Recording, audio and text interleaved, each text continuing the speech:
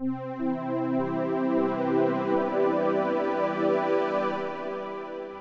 welcome to Movie Night Movie Review. Tonight's movie is Age of Consent, the spoiler review.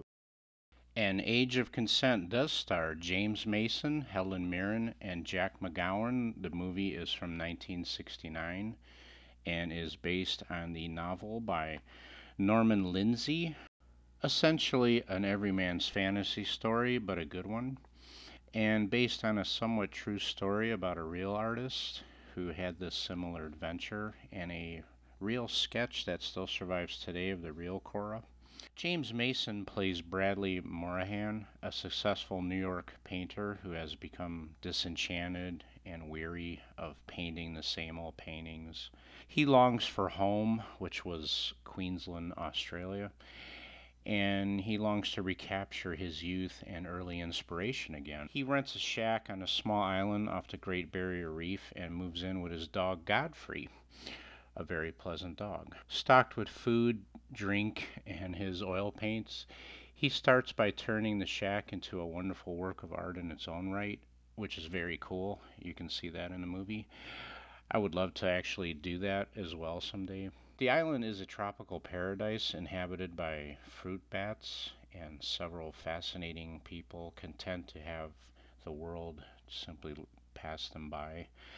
The granddaughter of one of the residents is a young girl named Cora, played by Helen Mirren. She supports her alcoholic grandmother by selling crayfish and oysters to the store on the mainland.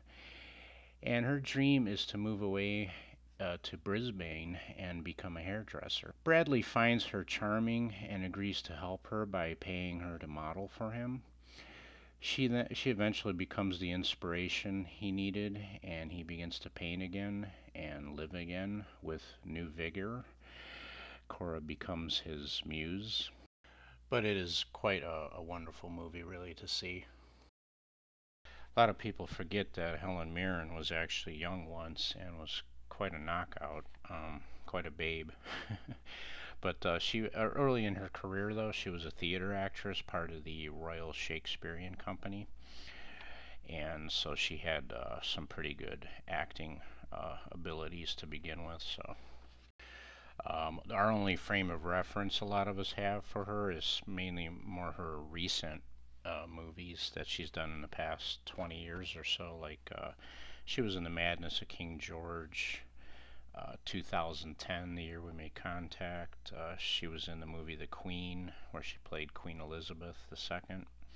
And even more recently, she was in some of the Fast and the Furious franchise as well. So one interesting thing to note is Helen Mirren in this movie looks strikingly a lot like the real Cora that I've seen a sketch of. The sketch is hard to find, but she does look a lot like her. The same build, same hair, the same, basically the same kind of face.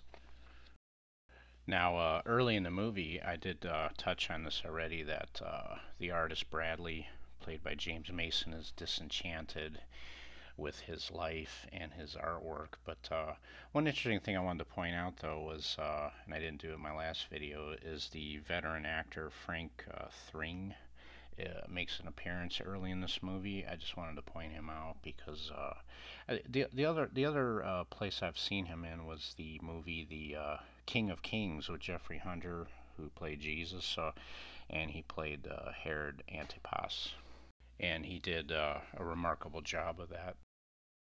Now, one thing I didn't touch on in my other video was that there was a young man that was in Cora's life as well.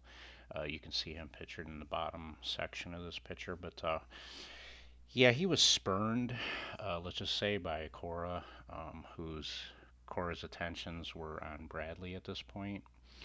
So he was summarily rejected. You have to see the movie, but he gets dumped in the drink so by Cora, and that pretty much settles that aspect of that story. So, and just to restate again, Cora is quite a wild child in this movie. She's unfettered, totally. And there's a scene that I'll touch on again where she is alone in the cabin where she lives, and kind of goes through a moment of self-discovery as a woman. And during the scene, I don't think it was accidental. They really do a lot of close-ups of her body and legs and things like that, and you can just see how wild and hairy and fuzzy and uh, ungroomed she is as a woman. But it's really part of her character. I don't think Helen Mirren normally look that way. I just think that was part of her characterization. But it's an interesting moment to see in the movie. So, and just like I stated in the first review, Cora is not ashamed to take her clothes off and get nude and go swimming. And Helen Mirren did a nice job with these moments in the movie. This is actually Helen Mirren you see in the diving sequences. It's not a stunt double. So, and these are some of the scenes that stand out and make this movie special and memorable. So, she did a very nice job with it. Cora's big ambition is to save enough money to travel to Brisbane and to become a hairdresser. And what she does is she has to hide her money in some rocks that are out on the beach somewhere, and she has to hide them basically from her grandmother, who is a really nasty alcoholic, jealous woman, jealous of Cora's youth and beauty and a number of problems she has. But so she hides her money, but unfortunately the grandmother finds the money, and Cora discovers this, and the two of them get into a tussle at the cliff's edge by the woods, and accidentally the old lady falls off the cliff and breaks her back and neck or something like that. And that's how she's, eliminated from the story. Now this is creates a big concern because Bradley is coming to see her at this moment, and they're sort of discovered in this moment. And but anyway, so what they do is they act as if the old lady was just drunk, which she was all the time, and just happened to fall. Now the police believe this. They have no problem believing it because she's drunk all the time and she's nasty, and so they know the story. They know the story. So they dodge a big bullet with that one. But now Bradley's friend Nat, who comes from the city to see him on the island, is also another what I would call annoying sort of comedy relief character. And you know what?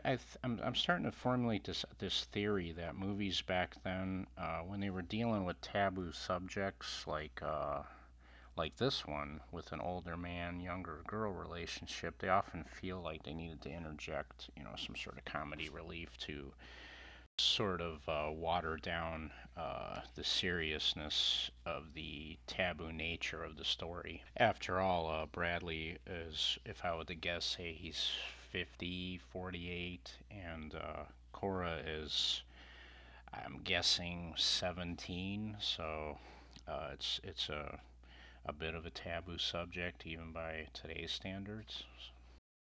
But getting back to it, Nate is or Nat is discovered that he is a bit of a thief and a mooch, and he gets caught stealing pretty much all of Bradley's money. And a deal is worked out where they won't press charges, but he has to leave the island immediately and not come back.